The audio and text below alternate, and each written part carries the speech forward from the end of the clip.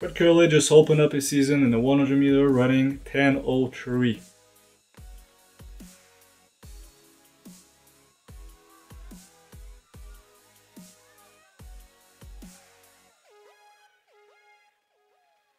First of all, I want to say that it's a great time, but it was run with, 1.9 wind, so it's maybe 10:1, 10:2 if we adjust the wind, but it's still a great time to open your season in March. And obviously, looking at the race, it was just a shake-up, not really trying to go fast. So we are really going to wait and see what he's going to do in his next race, but 10:03 is, like I said, a great time to begin the season. And it's not that fast, but it's not bad at all. It's just the world leading time, so it's pretty good.